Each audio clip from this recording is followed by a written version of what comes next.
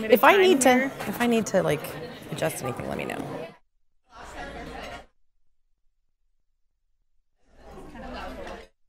That little.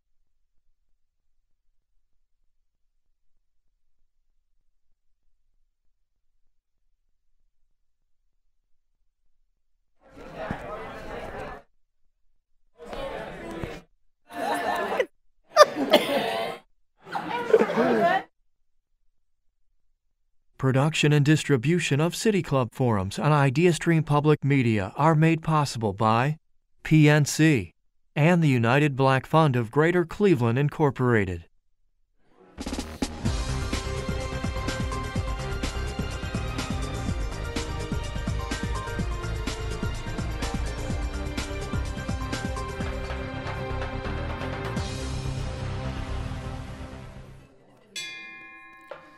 Good afternoon, and welcome to the City Club of Cleveland, where we are devoted to conversations of consequence that help democracy thrive. I'm Dan Moulthrop, Chief Executive here and a proud member. And I've got to say, it is great to be back here in person, and it's great to see all of you. Thank you so much for being here. I know that the variant and the cases are on the rise, and we thank you for being here and for masking when you need to. It's really good to be here to introduce our forum today, Climate Conversation and Community Power. It's part of our Changing Climate series. Environmental activism and environmental racism are not new to Black communities, Indigenous communities, and other communities of poverty and communities of color. Over the last decade, high-profile examples of environmental damage to poor communities of color have been well documented. Just think of the lead poisoning in Flint, Michigan, or the oil pipeline rerouted through the water supply of the Standing Rock Indian Reservation, or, closer to home, the dump operated by Arco Recycling in East Cleveland. The consequences of climate change also disproportionately harm poverty-stricken communities and communities of color. Heat islands and severe air pollution are more likely to be found in historically redlined neighborhoods throughout American cities, for instance. Despite this, however, efforts to advance clean energy have often excluded diverse voices.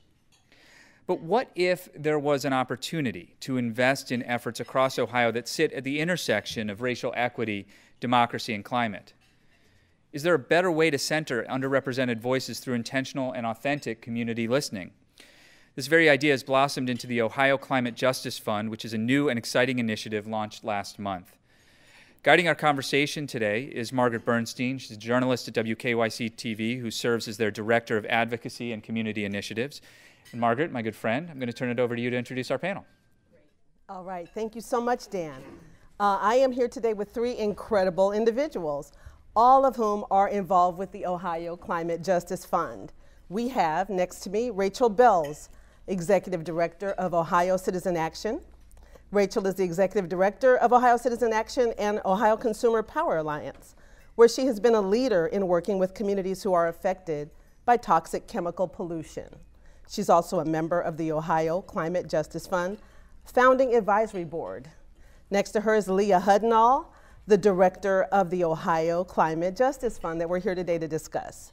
In 2020, Leah founded the Legacy Perspective, a civic consulting firm that promotes community-centered strategies to champion the voices of those who are most dependent on and affected by the decisions of local government, philanthropy, and nonprofit organizations. And then we have Tanner Yess, and his last name is Yes, Y-E-S-S. He's the Executive Director of Groundwork Ohio River Valley. Tanner was raised by scientists and grew up paddling, pedaling, and planting trees. After earning a degree in ecology, he worked on a fishing vessel in the Bering Sea. His Peace Corps service involved resource management and ecotourism. During graduate school, Tanner helped form Greater Cincinnati's Tri-States Trails Coalition. His passion is creating new pathways for urban youth to access green careers. So thank you all, esteemed panel, for joining us here at the City Club today. Leah, we will start with you. You now head the newly established Ohio Climate Justice Fund. Congratulations. Thank you. It's been a long time coming, has Yes. it not?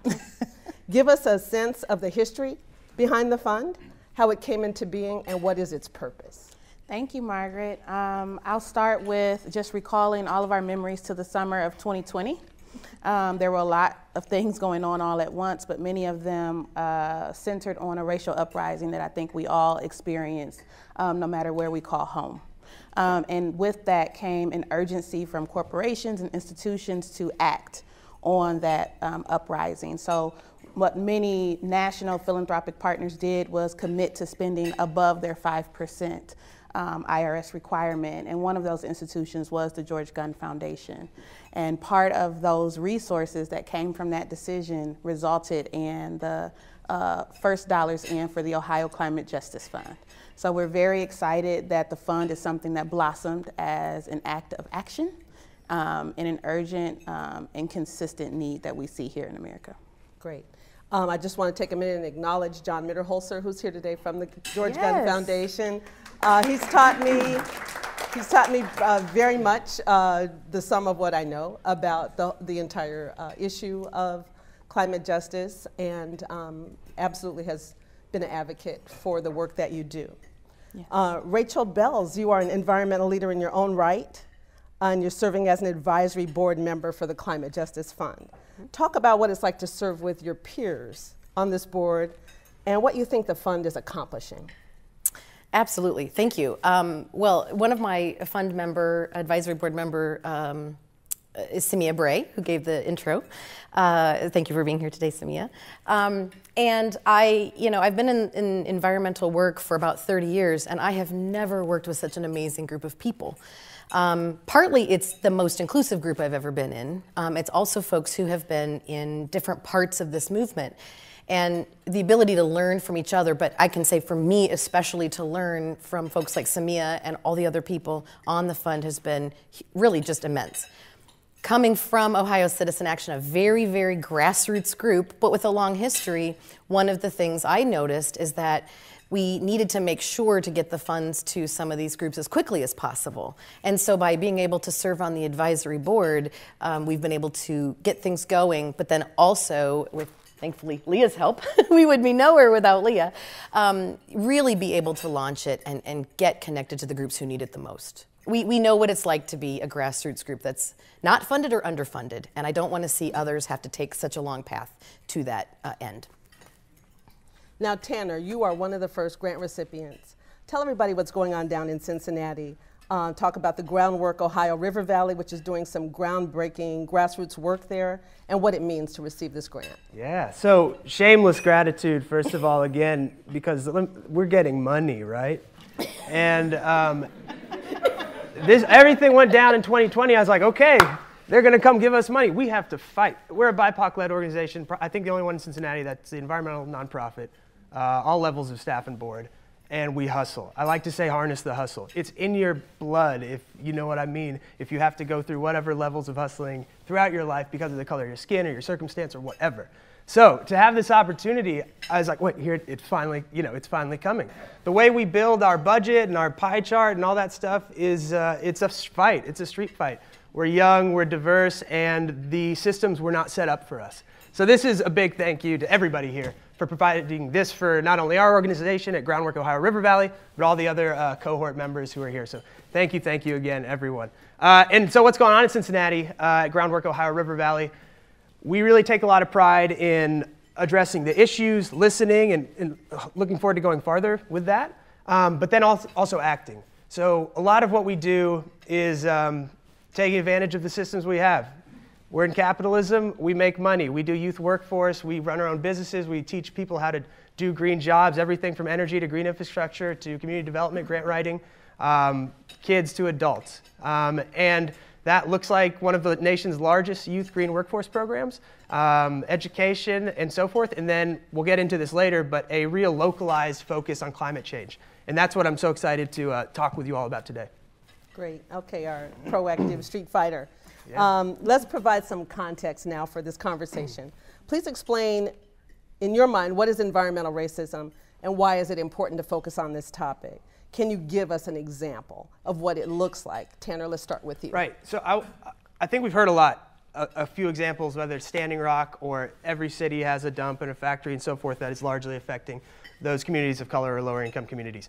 The thing that I want to focus on and go into is that there is no more single climate change issue. If we look at the racist or traditional systems, which are planning or zoning or the way you set up our cities or legal system or whatever it is, we're crossing so many boundaries, we're so intersectional that we have to have the nuanced solutions to combat these things, right?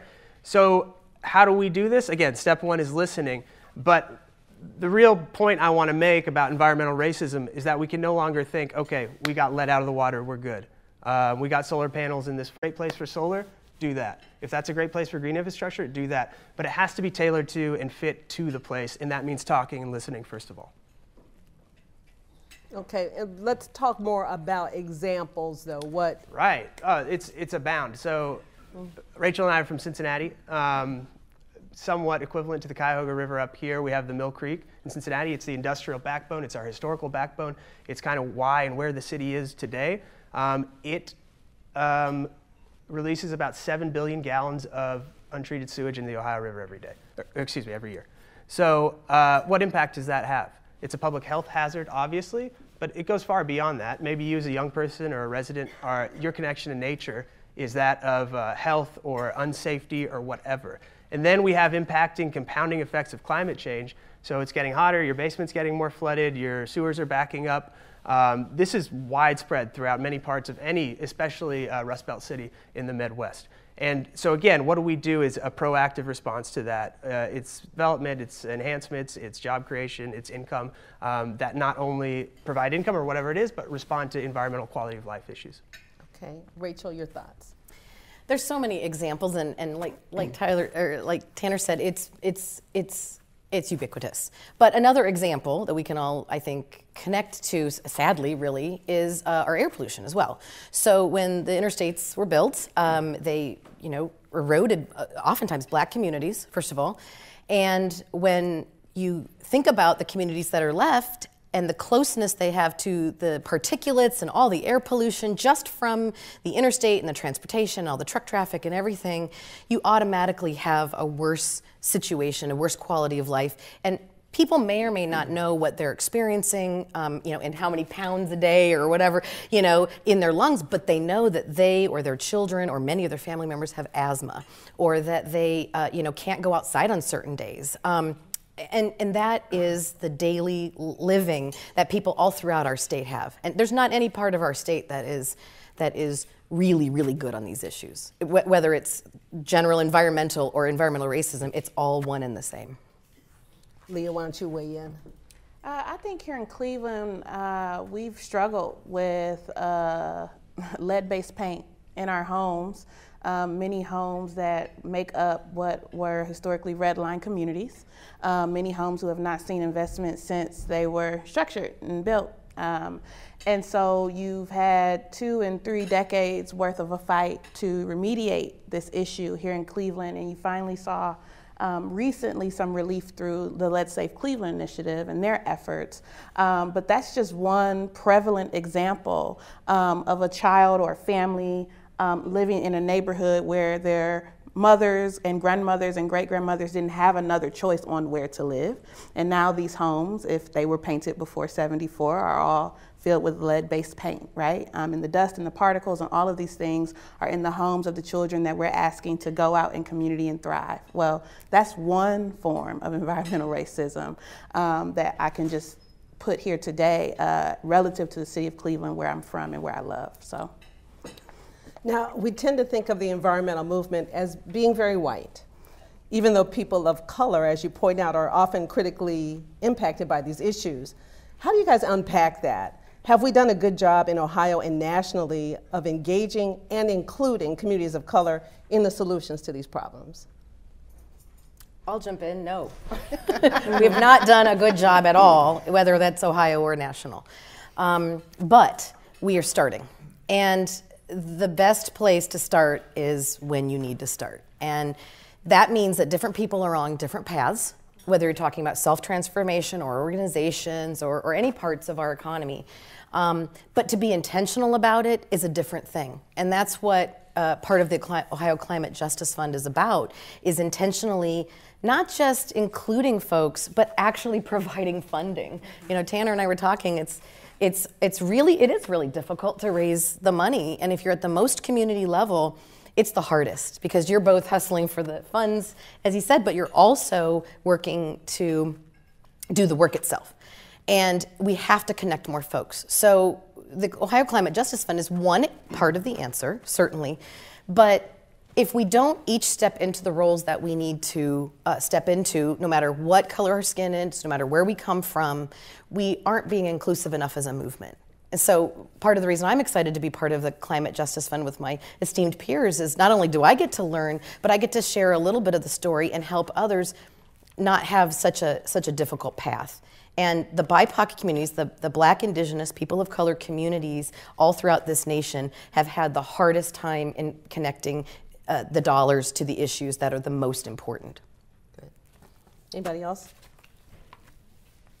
You're going to get me started about REI cover magazines and stuff like that. That stuff doesn't fit me. If I see another cover on a mountain with a dog and this and that, we should be representation. It should be in cities. It should be all stripes, all places. How does that actually play out, though? And that's just my thing because the clothing doesn't fit me well, and I'm more active than anybody else. Anyway. I almost biked up here. But what does that mean? It's been co-opted. It's been taken away. And the modern environmental movement is built off of systems of colonization and oppression and everything you can name under the sun. And what that looks like now is that oftentimes colored folks are made to feel disconnected because I don't have my branded sunglasses on and go mountain biking every day. Right? But our history, our connection with it might look different. It might look from an immigrant perspective. It might look from a slavery perspective. It's shown that we, depending on who you are and all that, are often more engaged, more connected to the environment, but it's not being presented or given to us in a way that's economically advantageous, that's planning or urban setup advantageous, where parks are, where amenities are, where resources are. So to go deeper, it's connecting the values and the priorities of a community to environmental stuff, right? That's what we do. And it would be easy to do if everybody looked like me. That kind of community engagement would be easy, but we don't. And that's why community engagement is so hard. And that's why it takes so much time and trust, et cetera, to break down all these stereotypes and things that we think regarding the environmental movement in this case, which is largely homogeneous, right? Caring more about the flora and fauna in a watershed instead of the humans in a watershed and the connection that all of those beings have. So I don't know where I end with that, but now you've heard my rant about the outdoor industry, right? I can go with that for a while. So. All right, we want more Tanner, right? Okay. So the Ohio Climate Justice Fund grants are for between $15,000 and $30,000. They're going to fund community conversations around climate change around the state. They'll differ from city to city.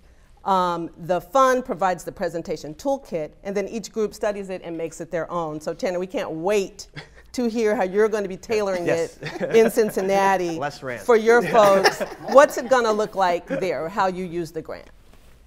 Oh, okay. So first of all, let me backtrack to, fundraising is really hard. The work we do is really important. Supporting it's tough. Often we don't have the luxury to step back and think about what we're doing.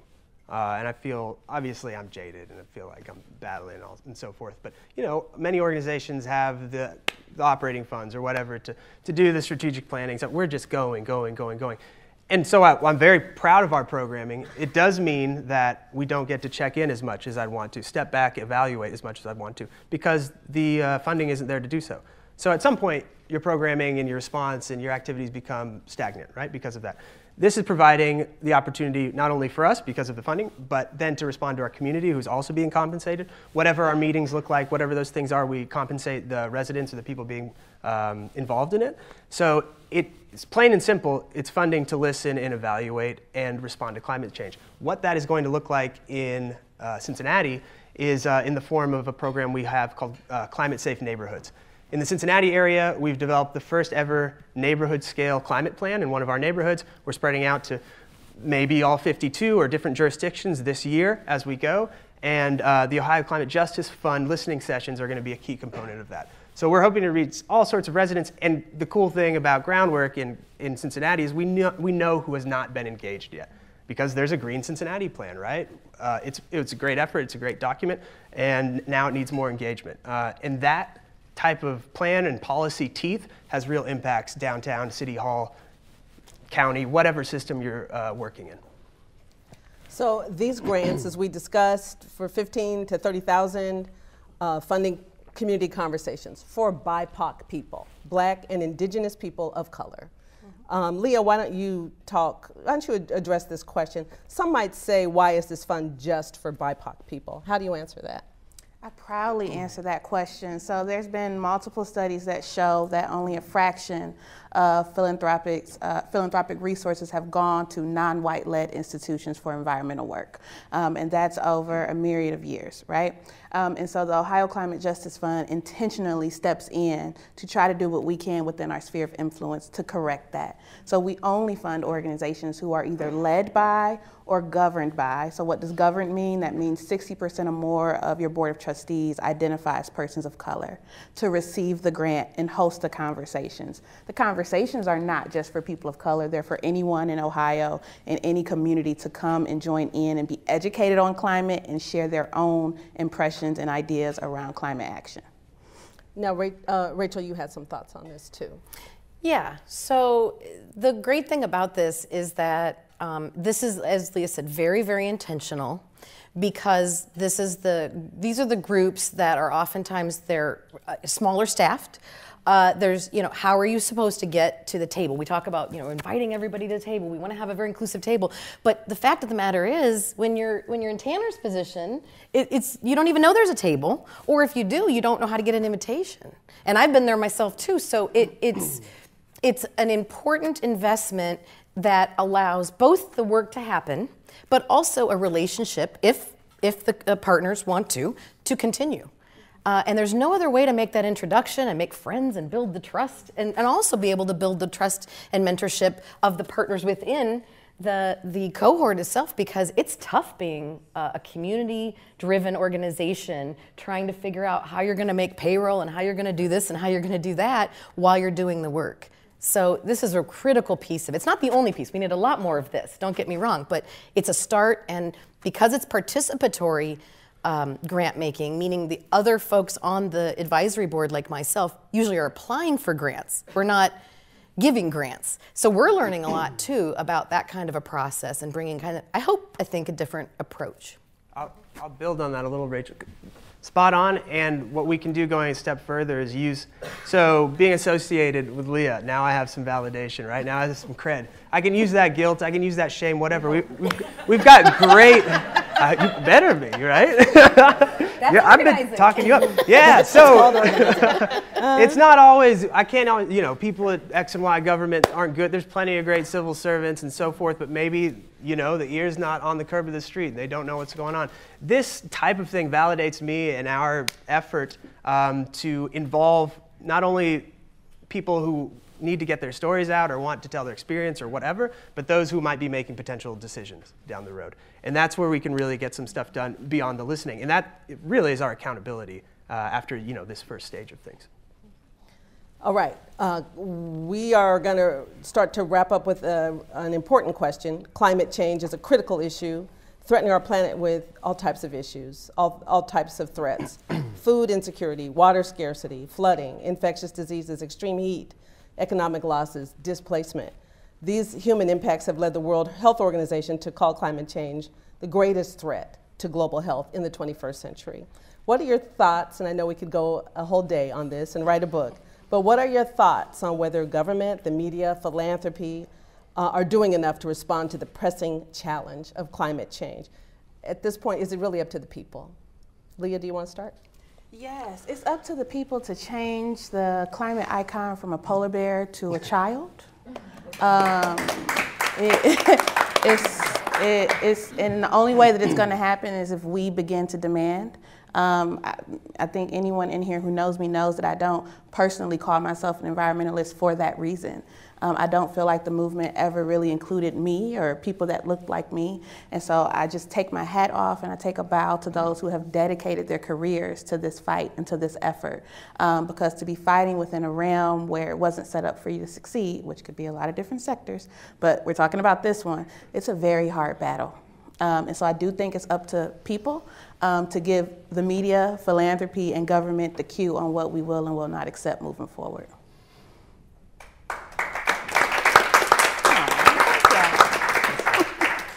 I feel like my panel has more thoughts on this. Rachel, what about you? Oh gosh. Yeah, there's so much more that needs to be done. And when you keep hearing, you know, whether it's corruption at your city level or corruption at the state level, or you're hearing about all the different things happening, it's hard to understand how climate is a big piece of this. But just like taking a drink of water and it nourishes every cell of your body, climate affects absolutely every single thing. And you see this from, you know, the farming and the droughts to the flooding to all the different things happening across the country, let alone right here in the Midwest. And if we're going to tackle these big issues that affect all of us, but certainly affect people, often the poorest and the darkest skin the most in our state, we have to be as inclusive as possible. So the people who are the most effective have to be there. But it wouldn't also be fair to say, oh, you just lead the fight. Go ahead, it's your fight. No, white people mostly created this problem. So we have to be part of helping to solve it, but with folks in the community leading the way they want. That's what's great about this customization. Tanner's program will look different than the programs here in Cleveland and elsewhere, and we'll learn and grow as we go. And you can't speak for other people. They have to be able to speak for themselves. It's a strong Jemez principle that we all believe in, and the Climate Justice Fund does. And if you're gonna allow people to speak for themselves, and you should, part of that is actively listening in the first place. So that's what this is really built on. Tanner. Right? Yes, and I contest Leah is the type of future environmental justice leader we need, right? This is the type of person, because we got to break away from the old thing. And then, again, there is no climate issue. It is in every issue, as Rachel was saying. Regardless of the shenanigans in Columbus or whatever state capital, if we're understanding these issues on the ground level, using our power, democratizing the data, putting pressure on systems that we learn about together through things like this, then we're going to impact the change ground up if we have to. And that's, I think, where we're at. Great. One quick thing that Leah can answer quickly, there is a new grant period open right now. Yes. Talk about that. August 11th is the next upcoming deadline to apply for Ohio Climate Justice Fund grant. It is a one-page application. It's very quick, very easy, and accessible. You can go to ohioclimatejusticefund.org and put that application in today. So Are current grantees eligible? No. Not yet. No. Just no. If anybody would like to give Tanner a grant, please see him afterwards. Why would you? Today at the City Club, we're enjoying a forum about how to invest in efforts that sit at the intersection of racial equity, democracy, and climate, and how to change the way such decisions are made. Joining us on our stage, Rachel Bells, Executive Director at Ohio Citizen Action, Leah Hudnall, Director of the Ohio Climate Justice Fund, and Tanner Yes, Executive Director at Groundwork Ohio River Valley. Our moderator today is Margaret Bernstein. She's the Director of Advocacy and Community Initiatives at WKYC. We're about to begin the audience Q&A. We welcome questions from everyone, City Club members, guests, students, and those of you joining us via our live stream or on the radio broadcast on 90.3 IdeaStream Public Media.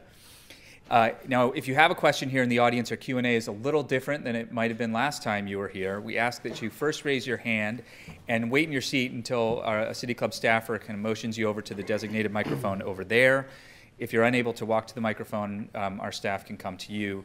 And as usual, if you'd like to tweet a question, please tweet it at the City Club. And you can also text your question to 330-541-5794. The number again is 330-541-5794, and we will try to work it into the program. Supervising our microphone today is Content and Communications and Program Innovation Manager, Alyssa Raybach. May we have our first question, please? Anybody can go up. There's one on Twitter, I know. Uh-oh. We can start with the Twitter question.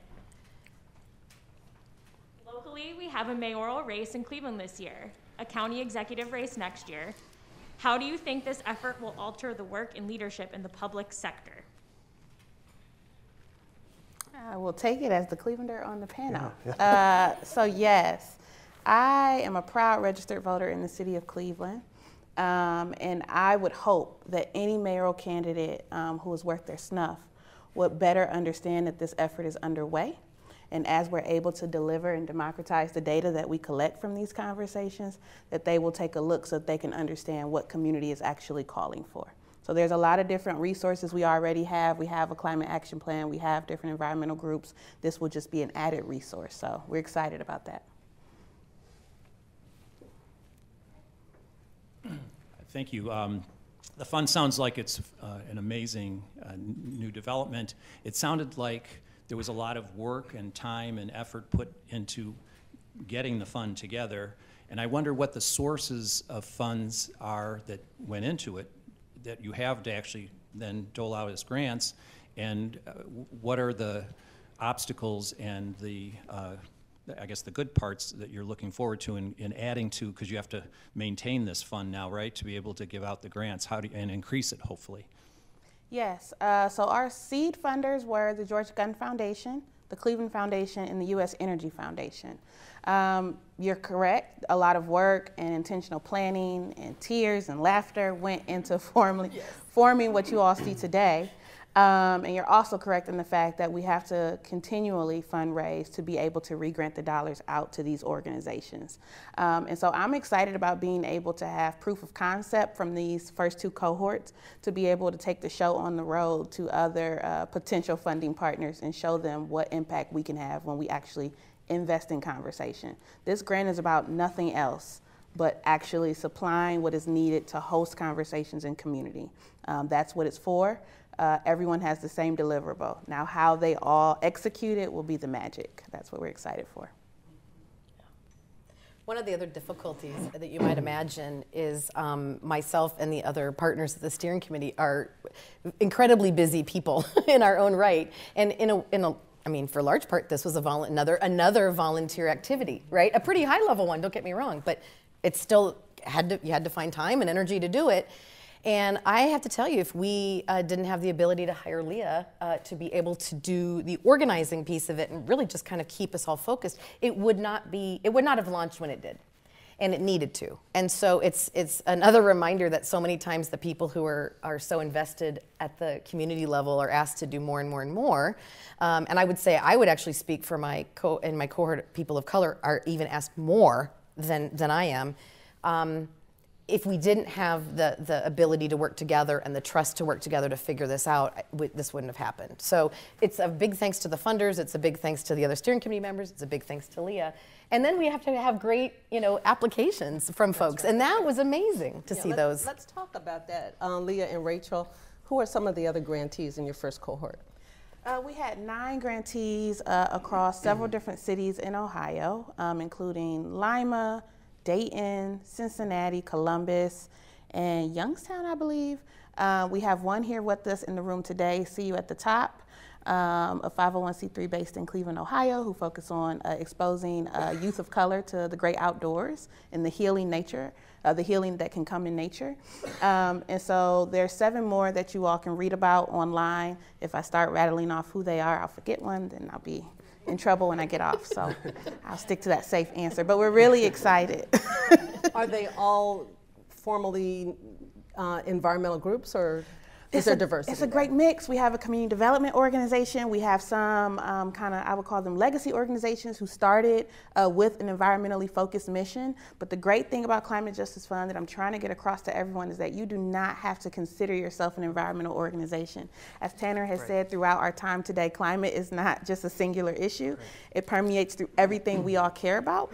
And so the organizations that we want to partner with are going to be faith-based groups, youth development groups, community development groups. They're going to span the deck of what issues they're working on, as long as they understand that climate is impacting us, and it is our issue, right, in every community, and we deserve the right, and we have the right to talk about it and learn about it, and whether or not those in the public consider us experts or not, we now have the voice, and we're going to use it.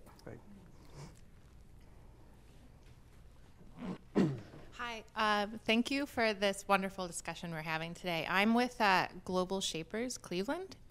So we're a international organization representing young people across the world under the age of 30.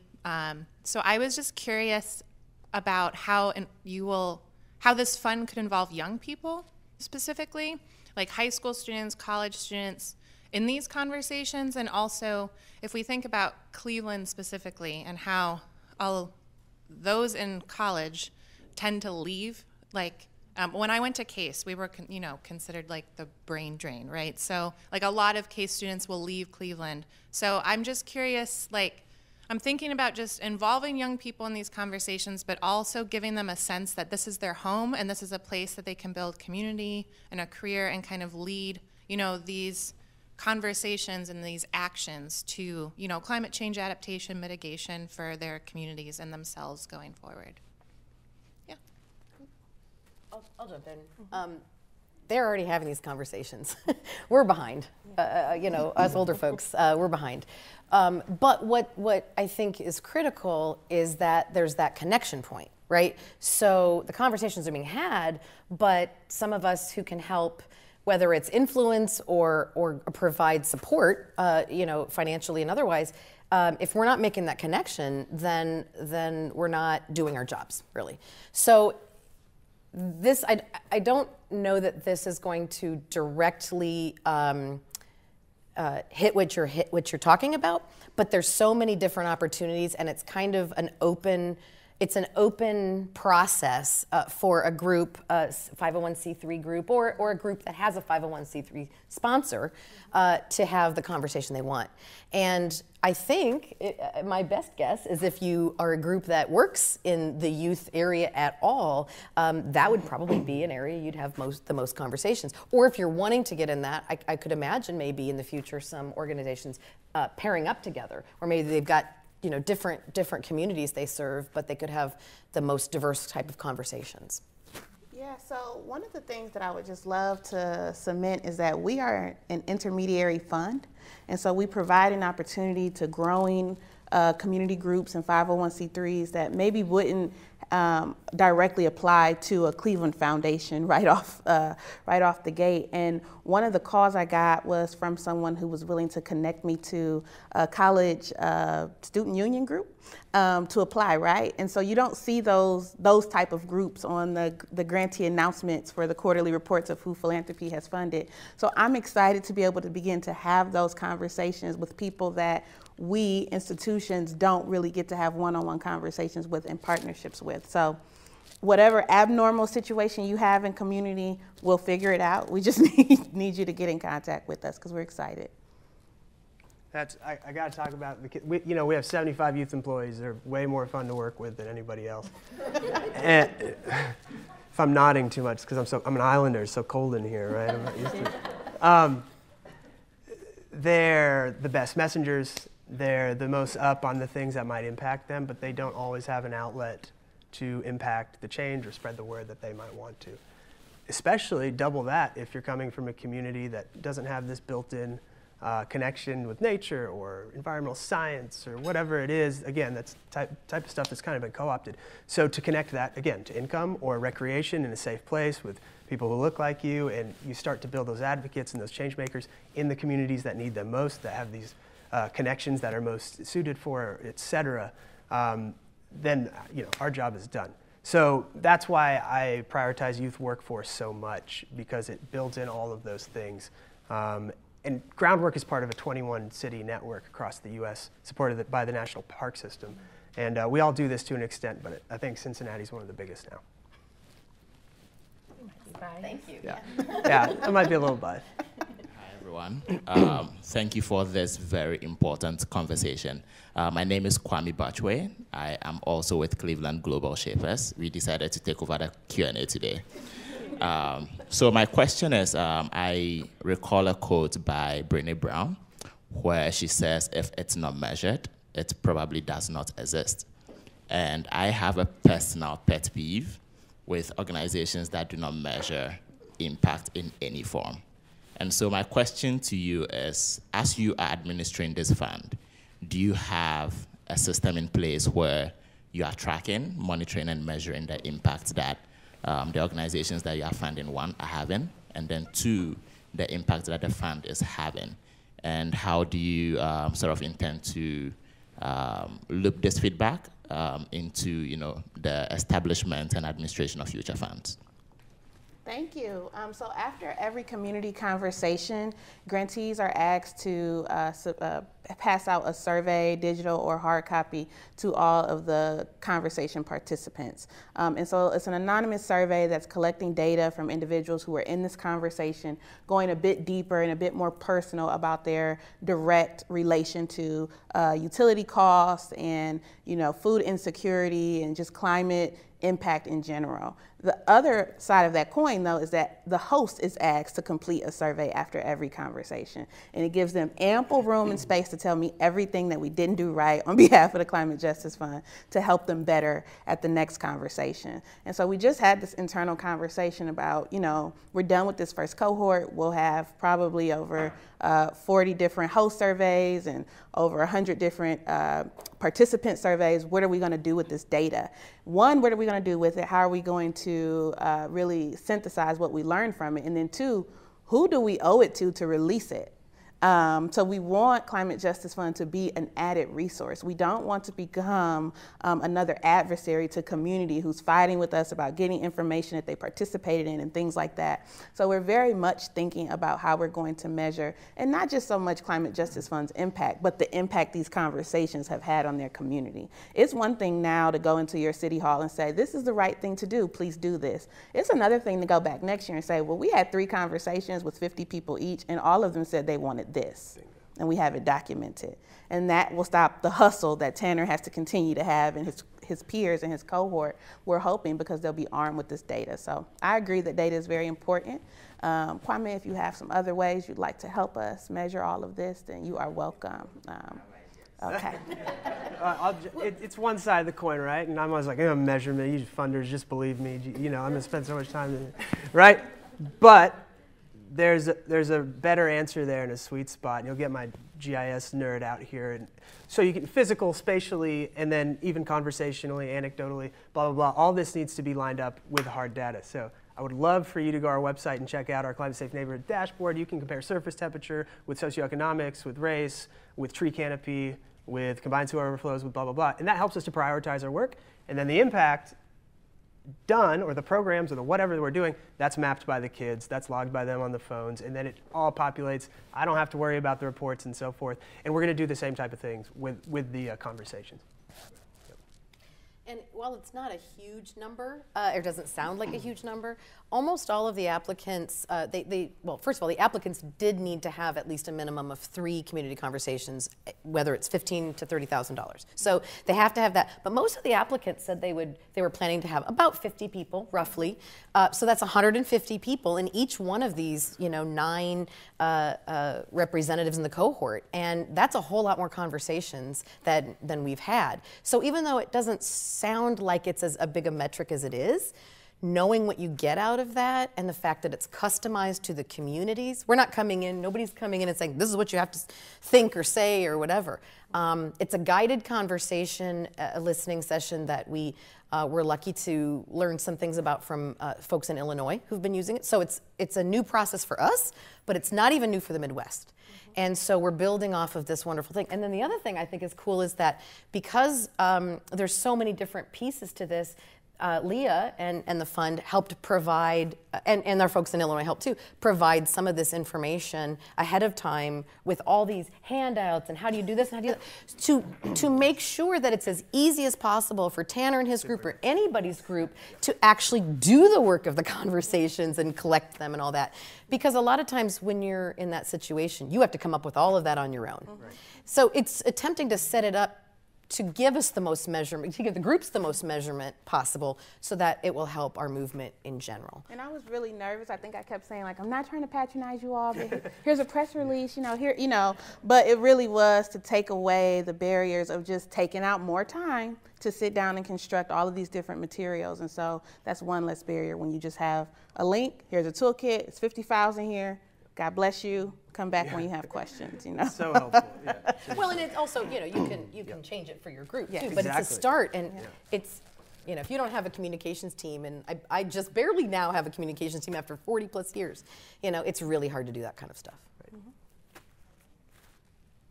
We have another question from our virtual audience.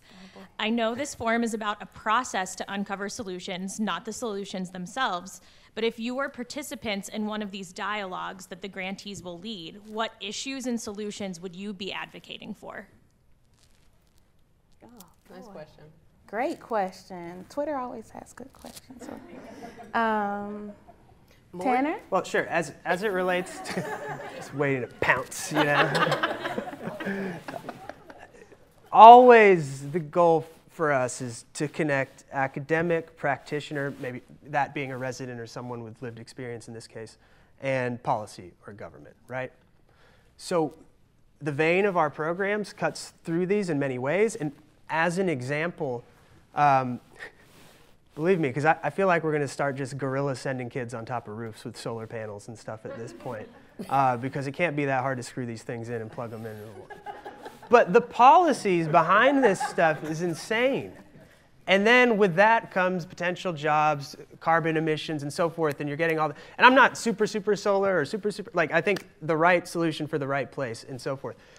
But if you're not having all of those levels connected, then you can't reap all these multiple benefits. So that's just one example of which there are, I don't know how many dozen, state, federal, city. And again, that's a cool thing about this process. There's all sorts of stuff, if it's not happening in Columbus, that we can do even in our city or our neighborhood jurisdiction, even at the community council level. There's all sorts of stuff about, oh, how is this data? How are these conversations going to inform where we put that park, for example, all the way up to state or federal legislation? Yeah, I had someone tell me a story, and you know, I think I'm a good listener. Some people might disagree, but about watching someone come with a crew from, I think, Dayton to install solar in their community.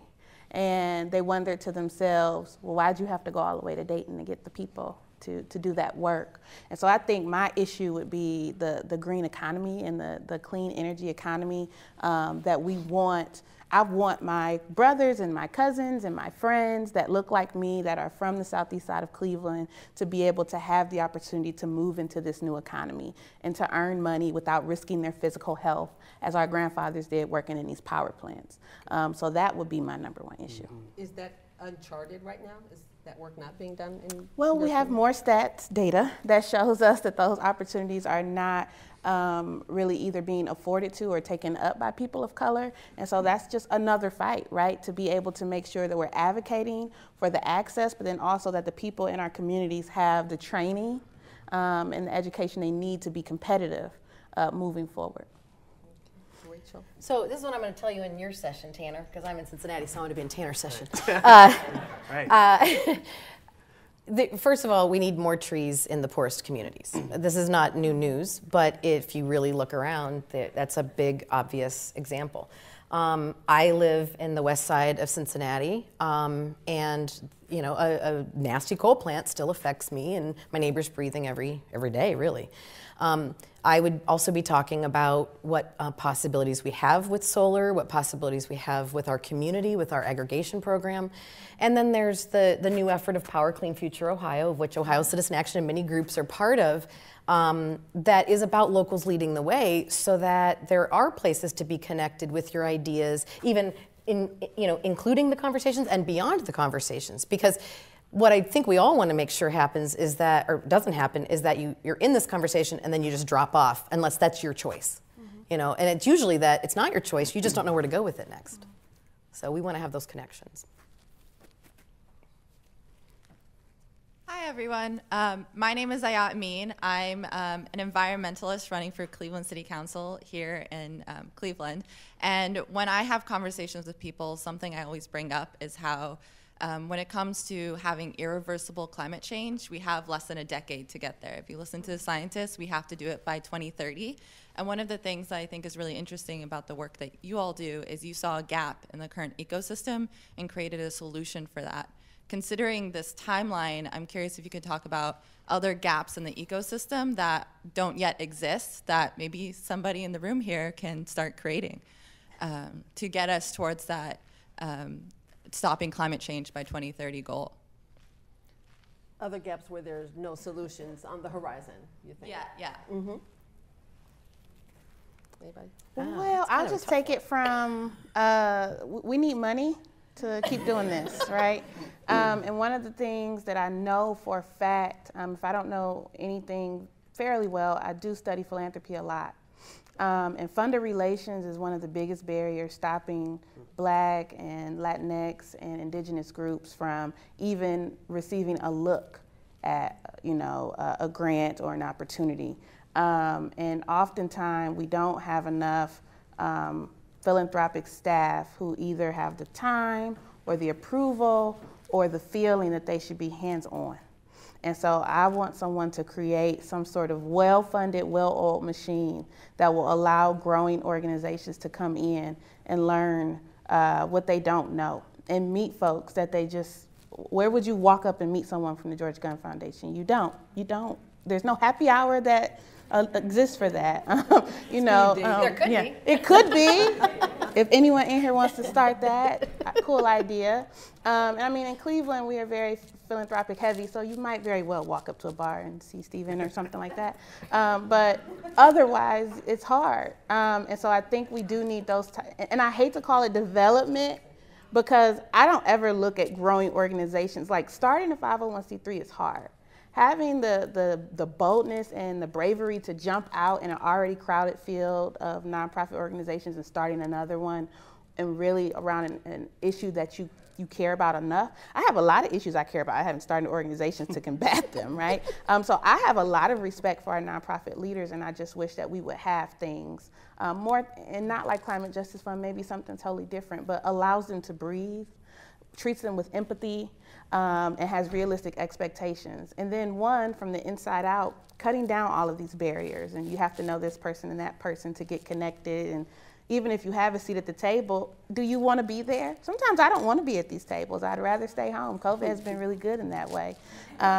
So I think someone needs to create that, just a barrier-free nonprofit training program to combat supremacy.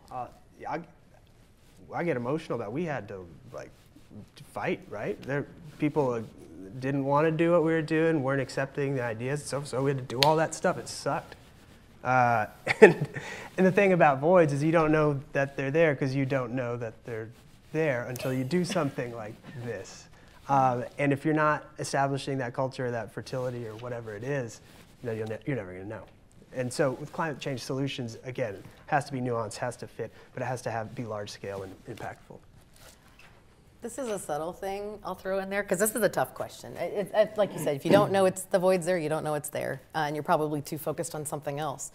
But I feel like if every person who cares about this issue in any part of the globe just led with their heart on it, instead of well, I'm an activist, or I'm an academic, or I'm a this or I'm that, that's all good too. But if you could just really lead with your heart, we're all humans, and we're all in this together. And if we don't think about it that way, we lose more and more time every second.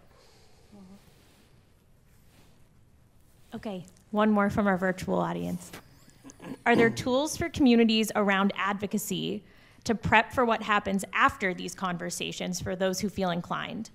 A way to unpack it and make a connection to the Black and Indigenous people of color communities? I'll start again. We're creating those tools by the minute. The biggest connection, the most important connection, is the Power a Clean Future Ohio campaign, which I hope many of you will go home if you aren't already aware of and Google and learn more. It's a campaign focused on engaging cities on their climate action versus trying to move things as an entire state, where sometimes that can be difficult. What I envision if I close my eyes around these Climate Justice Fund conversations is a rainbow coalition of people who came into a room with maybe one thought and are leaving with either enhanced thoughts or different thoughts on how, even if your basement isn't flooded, someone that you met at that conversation may have had that story, and it is your problem. It's, we always want to think it's not our problem until there's like a community issue. We're like, well, what's going on? Well, they're fed up. You've been over here ignoring them.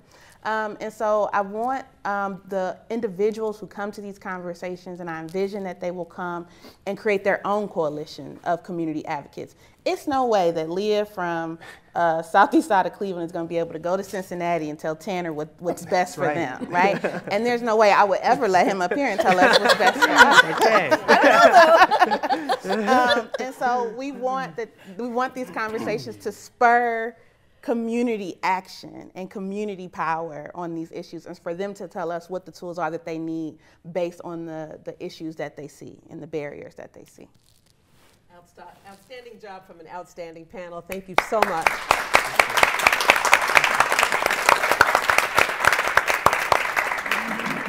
Thank you, Margaret. Today at the City Club, we've been enjoying a forum on climate justice featuring Rachel Bells of Ohio Citizen Action, Leah Hudnall of the Ohio Climate Justice Fund, and Tanner Yes of Groundwork Ohio River Valley. Our moderator was Margaret Bernstein, Director of Advocacy and Community Initiatives at WKYC. This forum is the second of 3 forums in our Changing Climate series presented in partnership with the Cleveland Foundation and the George Gund Foundation. Community partners for our forum today are Black Environmental Leaders, Ohio Environmental Council, the Ohio Climate Justice Fund, and Power Clean Future Ohio. We appreciate your partnership and willingness to spread the word about the forum. Lastly, we welcome guests at tables hosted by the Cleveland Foundation, the George Gund Foundation, Ohio Environmental Council, and Black Environmental Leaders. We're very happy to have you all here. On August 10th and 17th, the City Club of Cleveland, in partnership with IdeaStream Public Media, will be hosting the Cleveland mayoral debates. All 7 candidates seeking office are expected to participate. You can view the debates online at cityclub.org or tune into the broadcast on 90.3 WCPN or WVIZ PBS, that's IdeaStream Public Media's platform, starting at 7:30 on both evenings. There won't be an in-person audience, just so you know that you're not missing out on anything there. I know all of you would like to be there.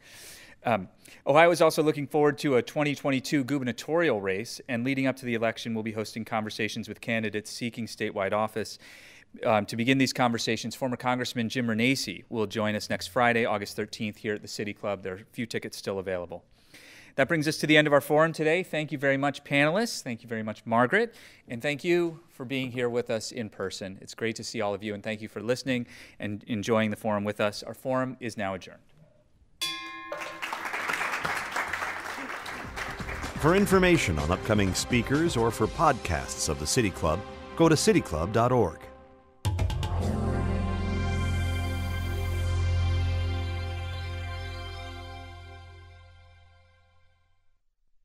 Production and distribution of City Club forums on IdeaStream Public Media are made possible by PNC and the United Black Fund of Greater Cleveland, Incorporated.